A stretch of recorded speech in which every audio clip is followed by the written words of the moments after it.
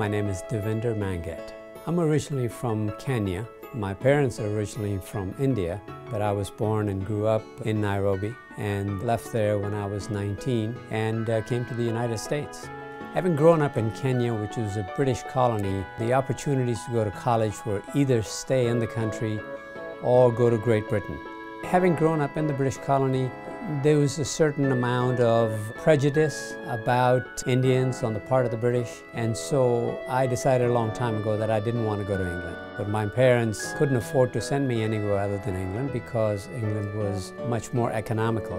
Really, without telling them, I started researching education in the United States and basically found out all about what it's like to get an education in the US, and befriended the librarian there. And he was very instrumental in encouraging me to apply to colleges.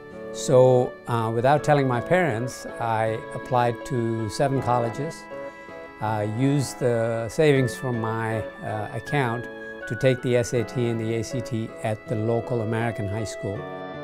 And once I got accepted to the colleges, then I told my dad.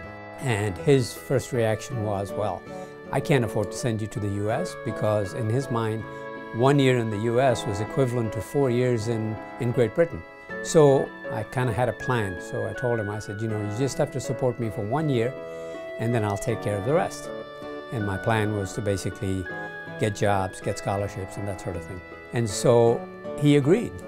So I came to the US. I started at Texas A&M University, and I picked that because it was the farthest south and it would be the warmest, similar to the Nairobi climate.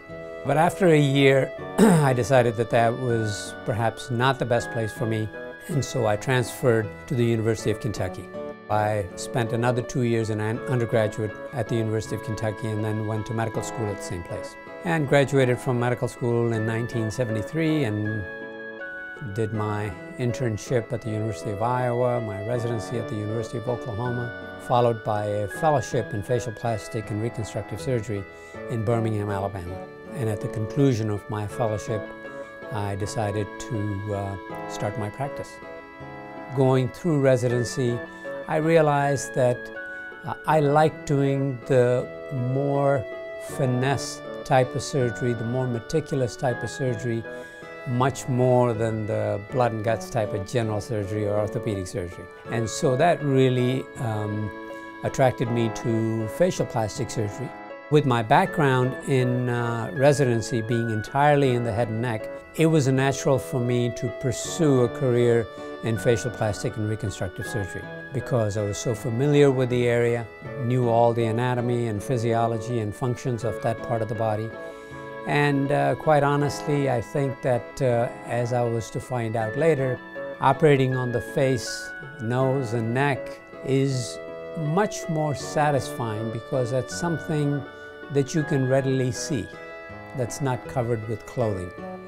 And so at the same time, there's very little room for error, and so you have to be precise and you have to be exact in what you do because everybody can see it.